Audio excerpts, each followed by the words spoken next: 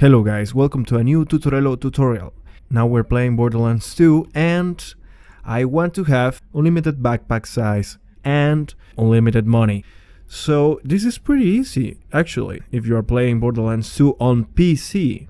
Just go to cheatengine.org, click on this huge download button, install the program.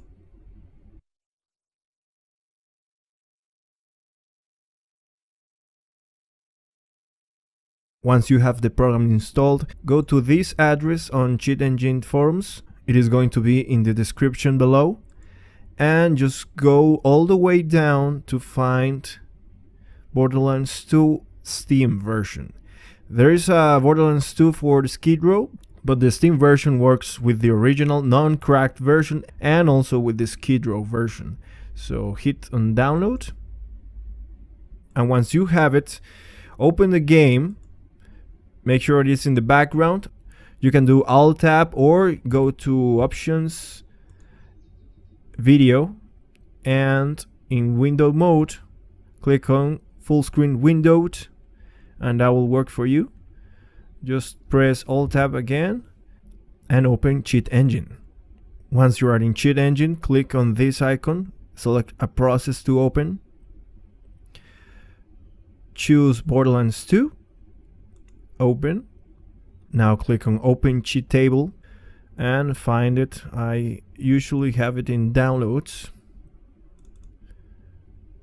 Borderlands 2. There it is. Borderlands 2 Steam. That's the one we have. And click on Stat Pointers Enable to Show. And we can change any of these values. We're going to start with the backspace size, so click on that. Now my value right now is 26, so I have 26 slots in my backpack size. Double click on that. Now I'm going to change it to 1000. Okay. Since the game is in the background, you can click on the icon. I'm gonna press I for items. Click on backpack, and there you have it. 1000 slots for the backpack size. Pretty cool, huh? We can change the money we have. So I'm going to money, iMoney, click on that. Value, what about 1? So my money right now is 1. But we can go back again and change it to 5000. And see, it has been updated. Same with Eridium. Go to the Cheat Engine, click on Eridium. I have a value of 11. Let's change it to 80. 80 Eridium. You can check that on the items. And well, the Cheat Engine has many options you can play with.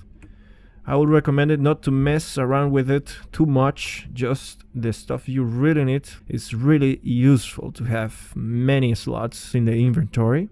Because the game has so many weapons, it is quite boring to be dropping and selling weapons that you can later equip and experiment. Same with shield, health, you can change so many things here. Make sure to go to the thread where the download link was and find out what option does what. Once you're happy with the results, simply quit the game and close Cheat Engine, and the next time you open the game, the changes will be there. Thank you very much guys.